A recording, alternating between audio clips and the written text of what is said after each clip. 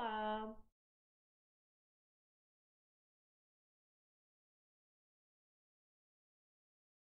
Olá, olá.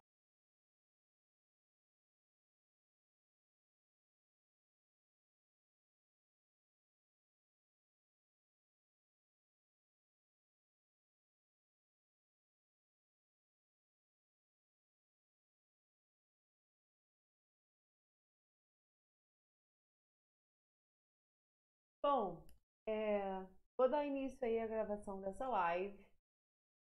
Não vou esperar aí o pessoal chegar, mas falando aí com vocês. Hoje nós vamos falar sobre os hábitos que nós podemos ter para melhorar o nosso inglês. E aí, vou fazer uma tradução e aí a gente aproveita listening, né, para treinar o ouvido e adquirir vocabulário além do conteúdo que vai ser dado aí nessa live. E aí, hoje eu escolhi uma professora que eu gosto muito dela, né? O canal dela é o English, é assim mesmo, English. E ela é ótima, ela tem dicas que eu gosto muito, e ela tem um inglês britânico maravilhoso, sotaque lindíssimo. Então, sem mais delongas, nós vamos ao vídeo de hoje. O título do vídeo é o Everyday Habits to Improve Your English. Alright? So, eu tenho aqui também, junto a esse vídeo, eu tenho algumas anotações aí, olha, como fiz da outra live, com vocabulário, com gramática. A gente aproveita para estudar, tá bom, galera? Então, vamos lá. Deixa eu ligar ela aqui. Bora lá. Takes time and effort and Hello, I'm Emma from English. In this video, we're going to talk about 4 things that you can do every day to improve your English. Então, nós vamos falar 4 things that you can do to improve your English. Então, 4 coisas que você pode fazer todo dia para melhorar, to improve your English. I think we can all agree that learning English, or learning any language, takes time and effort and dedication. Então, ela diz que para aprender inglês, to learn English, takes time, effort and dedication. Então, takes time, leva tempo. To learn a new language, learning a new language, need to be patient, need to put effort and dedication. Você precisa colocar effort, esforço e dedicação. But the most successful language learners, they find a way for their language to become a part of their daily life. It just becomes a habit. Ela diz que as pessoas que têm mais sucesso, os falantes que têm mais sucesso aí, aprender uma língua, é quando você deixa que a língua tome parte of your daily life. To become part of your daily life. It becomes a habit. Like brushing your teeth. Like brushing your teeth. Como escovar os dentes. If you want to improve, your English practice should become a daily habit. Então, should become, tem que, deveria, become, se tornar a daily habit. To help you with this, I'm going to share 4 things that you can and you should be doing every day to improve your English. And yes, I am suggesting 4 things to improve your English every day. 4 coisas para melhorar o seu inglês todos os dias. that you do all 4 things every day, but they're not huge tasks. And we're going to talk about how you can make them a bit of fun too. Ela disse que não precisa se tornar huge tasks, não precisa se tornar tasks, tarefas grandes, ok? Ela disse que pode se tornar até a bit of fun, a bit, um pouquinho, a bit of fun, um pouquinho de divertida. Vou voltar só um pouquinho para vocês ouvirem. 4 things every day, but they're not huge tasks. And we're going to talk about how you can make them Como você pode torná-las, how you can make them a bit of fun too. So come check it out. quando a gente ouve esses vídeos aí de professores, os nativos, eles sempre vão falar check it out, check it out. Essa expressão é tipo, vamos conferir, let's check it out. Vamos aqui dar uma conferida, check it out.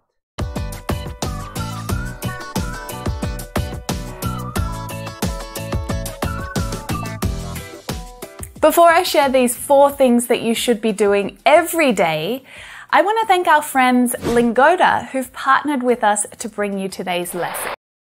Então ela falou assim, antes de começar, eu vou agradecer, né, o Lingoda, who have partnered with us to bring our today's lesson. Então, Lingoda, who have partnered. Então, partnered. Quando você fala de parceria, ela vai usar, deixa eu ativar aqui, bloco de notas. Então, tá aí, partnered. Você pode contar esse partnered como parceiro, tá? Como um noun, um substantivo, como um verbo, ok? Então, por exemplo, they partnered with the British Venture Capital. Então, eles fizeram uma parceria, they partnered. Então, Lingoda é um partner, né? Eles fizeram uma parceria aí com ela, ok? Good.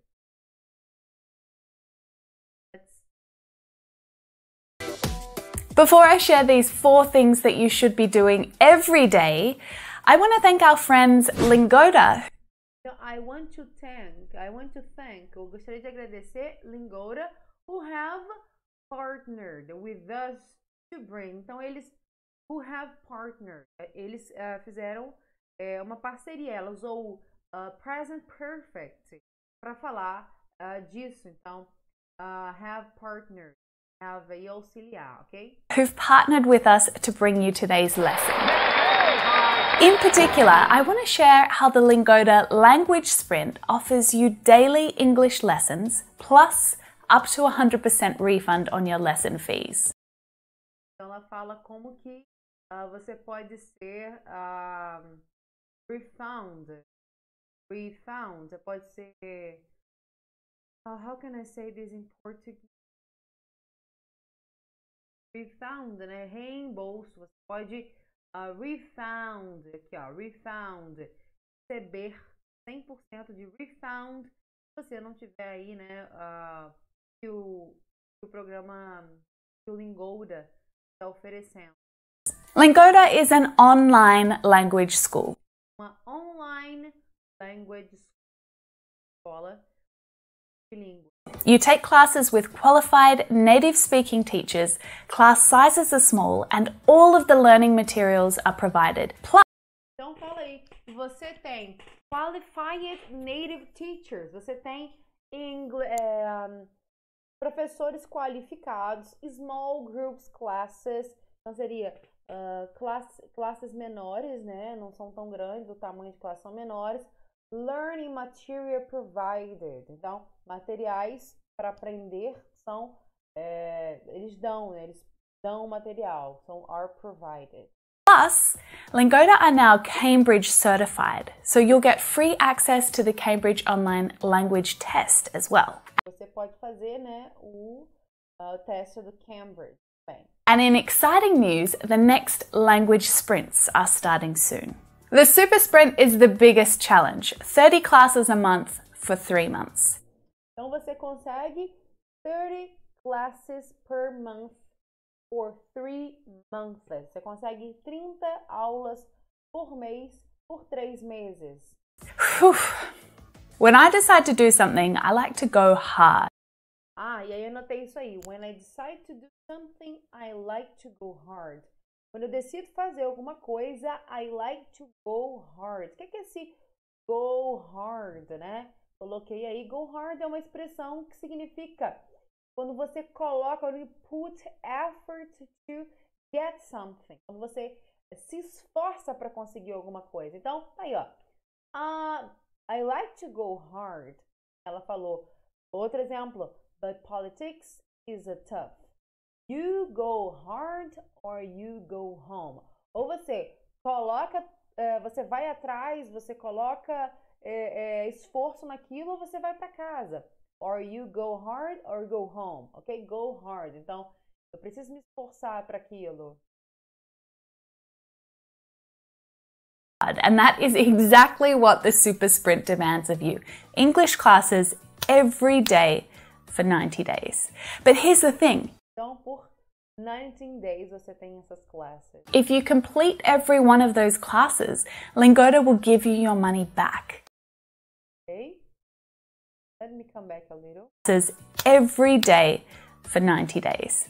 But here's the thing. If you complete every one of those classes, se você completar cada uma dessas classes, Lingoda will give you your money back. 100% of will give you your money back. Vai devolver seu dinheiro. Your class fees refunded. Or you can use the credits for even more English classes. Now, if that feels impossible for you, Parece impossible for you? Then you can choose to do the regular sprint, 15 classes a month for 3 months. If you complete all of those classes, you'll get a 50% refund. So are you up for the challenge? Ela fala, so are you up? Essa parte ela realmente falou sobre Lingoda e tal. Eu só peguei algumas expressões aí que eu achei interessante que ela falou. Mas essa, por exemplo, é uma. So are you up to the challenge? Você tá pronto? Are you up? Are you up to the challenge? Você tá pronto para o desafio? You can register for the sprint promotion right now. Pode entrar nessa sprint promotion right now. Vem agora. But registrations close on the 24th of March. The link is in the description below, and if you use this code, JOIN1, you'll get 10 euros off your deposit. So the very first thing on my list is pronunciation. Yes, you should be practicing your pronunciation every day. Então, a primeira coisa aí que ela vai falar que é importante para que você treine, para que você crie um hábito aí na sua vida para aprender e melhorar seu inglês, é a pronunciation. You need to practice every day, ok? Vamos ver como que isso funcionaria. And it's not to try and get rid of your accent. Ok, and it's not to try and get rid of your accent. Então, não é tentar se livrar. To get rid of. O que é esse to get rid of? Quando você fala se livrar de alguma coisa, por exemplo, livre-se das espinhas, livre-se da barriga inchada. Se você colocar isso no YouTube, né? Sei lá, livre-se de alguma coisa, você vai usar o to get rid of. Então tá aí. It's not to try to get rid of your accent. Não é uma questão de tentar se livrar do seu accent. Estou falando de pronunciation. Então, to get rid of. Então vamos, por exemplo, how to get rid of bloating. Como se livrar? How to get rid of bloating. Como se livrar do inchaço, ok? Então vamos lá. Não é uma questão de to try to get rid of your accent. But to make it clear enough that others can comfortably understand you when you speak. Então, é uma questão de você se sentir, da sua fala ser clear enough, a sua fala ser limpa o suficiente para que você pessoas possam entender você claramente quando você falar, ok? I can't tell you the number of advanced English students I've had who've had amazing grammar and vocabulary skills. Ela está falando assim, eu não posso mencionar aqui quantos estudantes eu já tive avançados, né, que sabem muito gramática, mas tem muito problema, so much trouble communicating, ok? Comunicando-se em inglês por causa justamente da pronúncia errada. But so much trouble communicating because their accent makes it quite challenging for others to understand them. Então, o accent torna a coisa bem challenging, né? Bem desafiadora para os outros entenderem ele. So, of course, all of this affects smooth, positive, comfortable conversation. And depending on where you learned English, your teacher may not have focused on pronunciation. Depende da maneira como você aprendeu. Talvez a sua professora may not have focused on pronunciation. Pode não ter focado na pronúncia. Então depends on the way you learned English. Então tá aí, esse may not focus, né? Aproveitei aqui para mostrar para vocês esse may not have. O que é isso? Né? Tá aí, nós usamos o must have, can't have, might have para fazer suposições e deduções sobre uma ação no passado que nós acreditamos que tenha acontecido, né? Então, por exemplo, quando eu falo she must have left the house by now, ela geralmente deve ter deixado a casa por agora, nearly 11 o'clock. A mesma coisa com o can't have, might have. Tem algumas diferenças entre um e outro aqui, ok? Então vamos falar um pouco mais sobre isso. Então quando a gente usa must have, nós acreditamos que essa ação definitivamente não aconteceu ou aconteceu. Can't have, nós acreditamos que a ação definitivamente não aconteceu, ok? Então, she can't have left the house. Ela deve ter deixado a casa, ok? Então, uma ação que eu acho que aconteceu ali no passado. O might have e o may have têm o mesmo meaning. Acreditamos que a ação tenha acontecido, mas não temos tanta certeza. Então, she might have gone to the shops. Ela deve ter ido fazer compras. Então, ela supôs aqui no vídeo, ela falou, your teacher may not have focused on pronunciation. Ela não deve ter focado na sua pronúncia. E aí? It may not have been the priority at the time. Pode não ter sido uma priority at the time. Pode não ter sido uma prioridade naquele tempo, no tempo que ela deu aula. You see, if you learned English at school, your teacher's main aim was probably to get you high marks in your exam. Então ela pode ter may not have been the priority at the time. You see, if you learned English at school, your teacher's main aim was Então, your teacher's main aim was probably, então do seu professor, talvez o foco do seu professor, a direção que o seu professor tomou, provavelmente, né, foi para conseguir notas maiores e não trabalhar a sua pronúncia.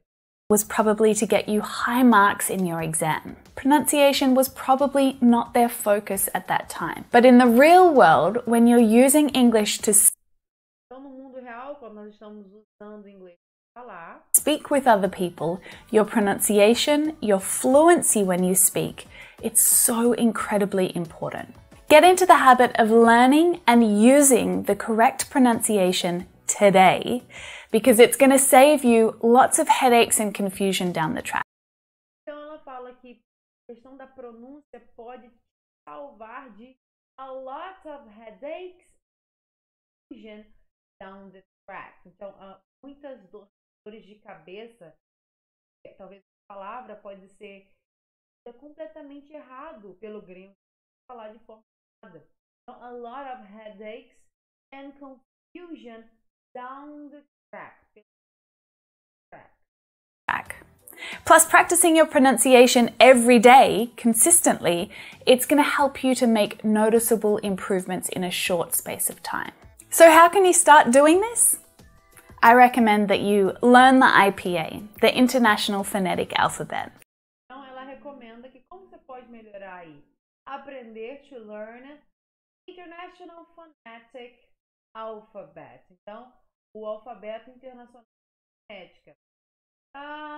Talvez sim, eu não sei se eu concordo muito com ela, porque isso parece interessante para a aula, mas para o aluno ter essa paciência, é um alfabeto, e aqueles 5 todos, mas é interessante. No dicionário, essa palavra aparece o sound. Então, como você conhece falar exatamente como tem que ser dito, ok? If you've never heard of it before, or you don't know a lot about it, then watch this lesson up here. But learning the IPA will allow you to correctly pronounce every single English word, using the correct English sounds. Another great way to practice your pronunciation is with my imitation lesson.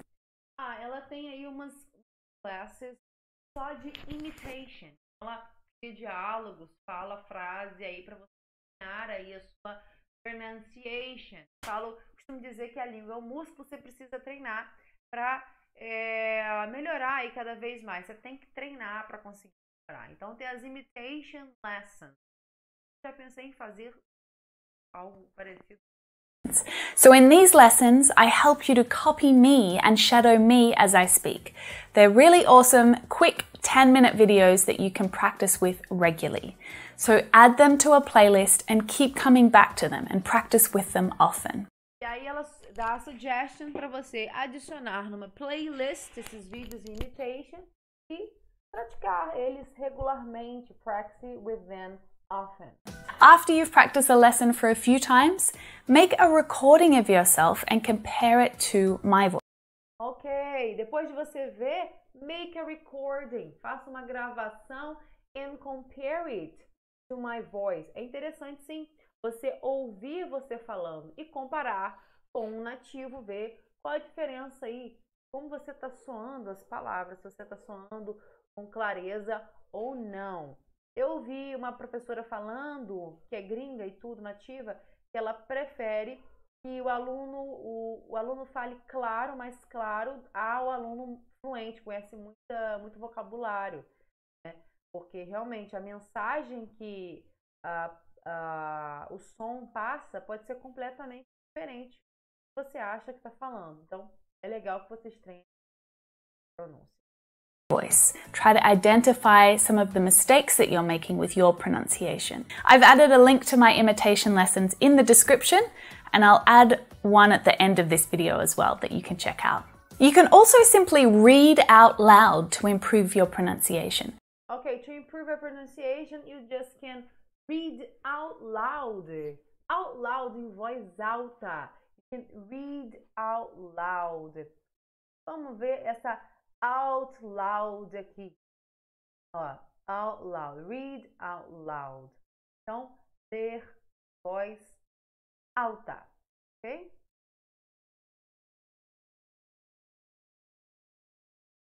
Doing this every day will help your mouth muscles to get. Então, fazendo isso todo dia ajuda os seus músculos da língua Working and creating English sounds and get. Vai aí criar os sounds in English. Por isso que eu falo para vocês, são os músculos da boca que precisam ser treinados. More comfortable doing it. Você se tornar confortável, to get comfortable with this. Se tornar confortável com isso, tá? Voltar um cadinho. Some of the mistakes that you're making with your pronunciation. I've added a link to my imitation lessons in the description, and I'll add one at the end of this video as well that you can check out. You can also simply read out loud to improve your pronunciation. Doing this every day will help your mouth muscles to get working and creating English sounds and get more comfortable doing it. It's as simple as that. And it's as simple as that. É simples assim. O que é esse as, né? Vamos para esse as aí. É assim que eu estudava inglês, quando eu estava bem no início, pegava esses vídeos assim, que são mais teóricos também, e aproveitava para estudar, porque não basta só traduzir a parada, a gente quer entender e é isso, gente, tem que ser curioso, né? Um dos segredos aí para aprender língua é ser curioso. Então, daí, o que é esse as simple as? As simple as é tão quanto. As, né? Tirando o simple aqui. Tira esse simple, fica as. Por exemplo, he's not as rich as he says. Então, ele não é tão rico quanto ele diz. Marcia is as intelligent as Rafaela. Então, ela é tão quanto, num comparativo. Carlos is as tall as Michelle. Então, ele é tão alto quanto. Okay? Very good. And it doesn't need to take you long, just 5 or pronunciation. Doing this every day will help your mouth muscles to get working and creating English sounds and get more comfortable doing it. It's as simple as that, and it doesn't need to take you long. Não precisa to take you long, não precisa demorar tanto. Just 5 or 10 minutes a day. Só 10 a 15 minutos por dia para você melhorar o seu inglês. Só que precisa ser constante, né, galera? Just 5 or 10 minutes a day is plenty. Just make sure you're doing it consistently. Just make sure, só certifique-se que you are doing it constantly, né? Consistently. Você faz isso com constância, constantemente, consistently. You could even do it by singing English songs. Você pode até fazer isso by singing English songs. Cantando. Cantando é uma ótima forma para exercitar. Inclusive, é bem mais difícil. Você pega, tipo, o crossfit da língua. Você vai logo pro treinamento mais hard, né, que é cantar. Então, é bem legal, assim, para pronúncia, para fala. Eu acho que para melhorar, assim, vocabulário, melhorar inglês, eu não sou tão a favor de aprender inglês só com música. Melhorar a pronunciação. Create one opportunity to absorb English every day. To absorb is to take in information. Então, create opportunity to observe. Crie uma oportunidade para absorver, to take in, okay? So you're like a sponge, soaking.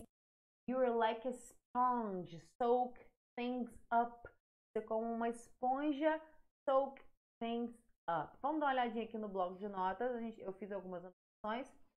Primeiro, taking in, to observe, to completely understand the meaning or importance of something. Então, I had to read the letter twice before I could take it all in. Take all in, to completely understand, ok? E aí ela disse, soak up, significa absorver, ok? Então, bora lá. De novo. Things up. Taking in, entendendo, absorvendo. New ideas, new words, new ways of expressing yourself. Novas formas, novas ideias, novas ways, novos caminhos of expressing yourself. Expressar você. And you can do this in lots of different ways. Você pode fazer isso de várias different ways, de diferentes maneiras. So many ways. Listening to a podcast or an audiobook. You could watch an English movie or any video on YouTube. Você pode ouvir podcast, você pode assistir to watch movie or YouTube. Você pode tanto ir para um filme ou como o próprio YouTube. Tem muitas ferramentas gratuitas. A pessoa fala, não tem Netflix, vai para o YouTube. Tem muita coisa no YouTube, ok? Read a book or a blog post. In fact, you probably want to mix this up during the week. Você pode, na verdade, mix this up. Você pode misturar tudo durante a semana. Right? To keep things interesting. Para manter as coisas interesting. Keep things interesting. As coisas interessantes. A podcast on Monday. Read a book on Tuesday. Então, ouvir um podcast on Monday, na segunda. Ler um livro na terça. Whatever floats your boat. Whatever floats your boat. Tá aí a new expression for you. Use it to say that someone can do whatever makes them happy or stimulates them. Então, qualquer coisa que te apraz, qualquer coisa que te traga prazer, que make you happy. So, whatever floats your boat. Okay? Qualquer coisa que faça seu barco flutuar. Now, again, this doesn't have to be a huge time-consuming task. Então, não precisa ser uma tarefa time consuming, né? Que consuma muito seu tempo. Você precisa só de constância, ok? But it's worth spending some time searching for the right type of content. Você tem que procurar, searching to right type of content. Você precisa aprender a procurar o content, o conteúdo certo, ok? Então, o que traz felicidade para você, que você gosta e que traz prazer, porque aí é muito mais fácil você manter essa constância. It must be stuff that is interesting for you. It must be stuff that is interesting to you. Tem que ser, it must be stuff, things. É a mesma coisa de dizer things, é a mesma coisa. Então tem que ser coisas that is interesting for you, que é interessante, realmente interessante para você. If you're into football or you love makeup tutorials. Opa, if you're into, o que é esse into? Vamos ver aqui, fiz outra anotação, outra anotação para vocês. Be into something. What are you into? O que você está interessado? O que você gosta de fazer? I'm into singing. Eu gosto de cantar. Esse be into também pode ser be into someone, tipo, tá afim de alguém, tá caidinho por alguém. You are into her. É também uma forma de dizer que você está interessado por alguém. Então, ela falou, e você tem que escolher alguma coisa que you are into, certo? Por exemplo, if you're into football, se você é interessado em futebol, if you're into, or if you love makeup tutorials, se você gosta de tutoriais de maquiagem, or romance novels or soap operas. If you love the idea of sailing around the world, gosta da ideia de sailing around the world, se você gosta daquela ideia de passear, navegar por todo o mundo.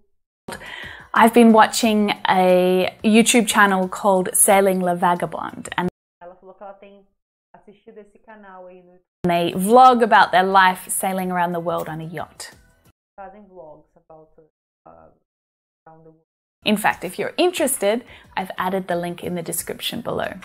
But the point is, find something that interests you and excites you. Então, find something, ache alguma coisa that really excites you, que te anima, ok? Que você gosta, that you are interested. Because you need to look forward to doing it.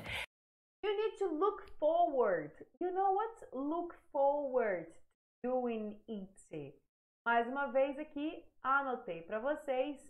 To look forward. Look forward. Ou estar ansioso, né? Esperar por alguma coisa. Então, I look forward to hearing from you soon. Eu não posso esperar. I look forward. Então, algo que você realmente espere por fazer te cause that excites you, you know? Então, you need to look forward. Você precisa sentir a necessidade de ficar ansioso para fazer isso todo dia. Eu, por exemplo, como gosto muito de inglês, eu gosto de fazer, eu fico ansiosa, eu preciso ver os conteúdos. Então, é isso, ser interessado mesmo pela coisa. Every single day. It shouldn't feel like you're doing English practice. Não tem que parecer, it shouldn't feel like. Tem que parecer que você está fazendo uma prática de inglês, sabe? É uma part of your life. So I have two little recommendations here. Firstly, you need to find the time that you're going to do it and declare it. Você precisa achar duas recomendações. Você precisa achar tempo. Declarar isso. That is your daily time to absorb English. So it could be on the bus on your way to work. Pode ser um tempo que você tira on way to work, né? No caminho para o trabalho, ou enquanto você toma seu breakfast, while you're eating your breakfast. Or while you're eating breakfast. I've always found that attaching an activity to the task helps you to make it part of your routine. Helps you to take part of your fazer parte da sua rotina. And while you're doing it, just keep a notebook handy so that you can write down expressions. Isso é muito legal. Keep your notebook handy ou by you. Então mantenha sempre um caderno perto de você, handy, à mão, handy. Ok? Deixa eu ver aqui se eu anotei. Acho que eu anotei um outro exemplo.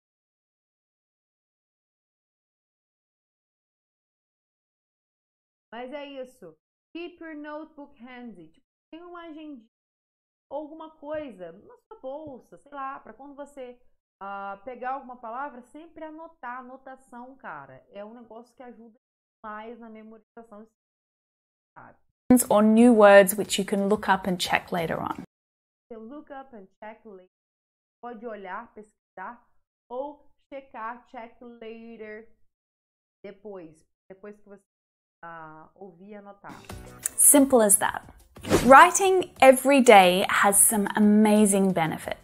Então, escrever todo dia, benefícios maravilhosos. But before I talk about that, I want to make it clear, I'm not talking about writing an essay. Não estou falando sobre escrever uma essay, uma redação. Okay? I'm just talking about writing a few thoughts or a few ideas down. Just a few thoughts, só ideas. Down. It only has to take a few minutes. And nobody ever has to see it. It's just for you. So there's a few reasons why writing every day is an excellent habit to get into. Tem alguns elementos aí. Por que é tão importante? It helps your vocabulary to stick. Ajuda o vocabulário a estar. Helps your vocabulary to stick. Writing is one of the best ways to recall new words and expressions that you've come across. Então, olha só. Ela falou, write é bom para você recall the new words you come across. O que é come across, né? Vamos aqui pro... Me perdi. Ó. Ela usou rather than. Come across. Então, come across é quando você se depara com alguma coisa. Sabe quando você se depara com alguém na rua ou se depara com alguma palavra? Né? Bom que você escreva quando você se depara com uma palavra para você recordar. Então, come across é quando você se depara com algo despretensiosamente. Então, I came across, passado. I came across my girlfriend's face this morning while she was sleeping. Eu me deparei com o rosto da minha namorada essa manhã enquanto ela estava dormindo. Come across. Okay? When so many of my students have asked me, what is the best way to remember vocabulary? This is my recommendation. As you're reading or watching TV shows or books, you come across new ideas and words and you write them down. But then you start to use them yourself. You think of sentences and your own ideas about how to use these words. That way, you're producing your own sentences rather than just listening to other people's, and it helps it to stick in your mind. Então, helps you stick. Então, ajuda aí to stick, tá? Na sua cabeça, ok?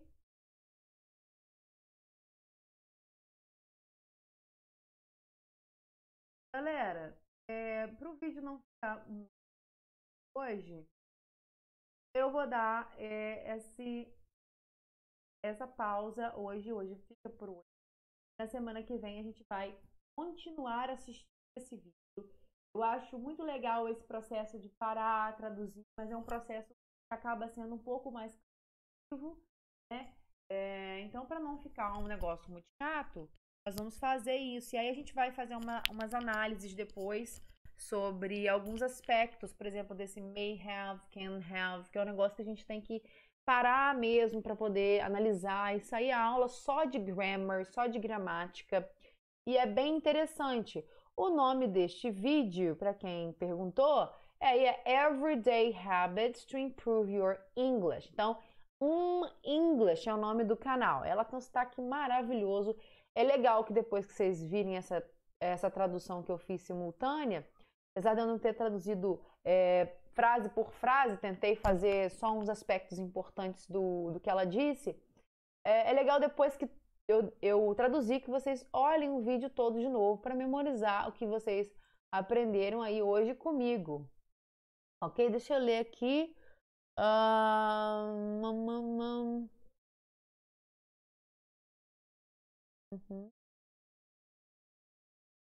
Ficou baixo o som? O áudio do vídeo tá bem mais alto que o áudio do microfone. Eu vou dar uma olhada nisso aí. Eu acho sim que talvez eu tenha deixado um pouco mais baixo aqui o som do OBS. Isso aqui é novo pra mim ainda, né, galera? Eu tô aprendendo a mexer nessa parada. Bom, é isso. Por hoje é só. A aula de hoje é isso. Eu tenho muita coisa ainda para aproveitar desse vídeo com vocês. Além do conteúdo aí de Improve Your English, a gente tem o vocabulário, né, o listening, a gramática, que é essa a ideia aqui das nossas aulas, ok? Muito obrigada pela participação de vocês. Eu vejo vocês na próxima semana. Obrigada aí sempre pela participação de vocês. Um beijo! See you there.